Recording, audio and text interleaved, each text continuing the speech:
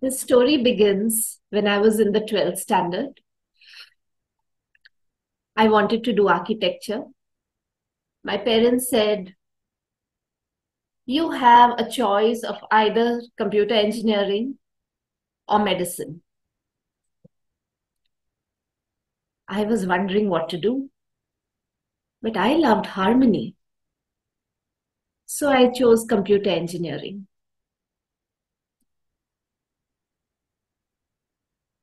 I was in a conflict, but because harmony was so close to my heart, and that is why this decision was made. I got married. After marriage, another conflict in my life: financial independence or financial dependence. I chose financial independence. With that came another conflict. I wanted to bring up my children on my own as a full time mother, a hands on mother. So the conflict was a hands on mother, full time mother, or support from my parents and in laws. With a heavy heart, I chose the latter, to take support. Over the years, Monica, who had been a fun loving, full of dance and play, who believed in fairies and magic, suddenly started to become somebody who was always worried, sad, angry, frustrated. The joy had gone out from my life. I didn't know why. I just continued my life lifelessly. As I entered the 50s, I started to feel even more suffocated. I just didn't know what joy meant. I tried hard to dance, to sing, but the dance wouldn't come. The music wouldn't come. The play wouldn't come. I tried and tried, but nothing worked. And then one day, I happened to hear a story, an audio story. It was the story of the centipede and the fox. One day, a fox saw a centipede walking. Now, a centipede is a creature with 100 feet. Imagine with 2 feet, it's so difficult to walk. How does the centipede walk with 100 feet? The fox looked at the centipede and wondered, how does the centipede walk with 100 legs? Now, the fox stands for the mind, the logic, the analysis. The fox said to the centipede, how do you walk with 100 legs? How? The centipede stopped. The centipede said, I don't know. I just walk. But wait, let me think. And the centipede closed his eyes. At that time, the centipede was divided: the mind, the observer, and the observed.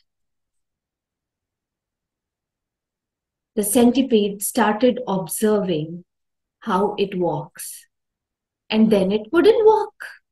It just wouldn't walk. The centipede told the fox, I'm unable to walk now. The fox laughed and said, oh, I knew that beforehand itself. How can anyone walk with 100 legs? I knew it, I knew it. The centipede started crying. How? I'm never going to be able to walk again. And you are the cause of my problem. I could walk, now I can never walk again. What am I going to do? The harmony was lost.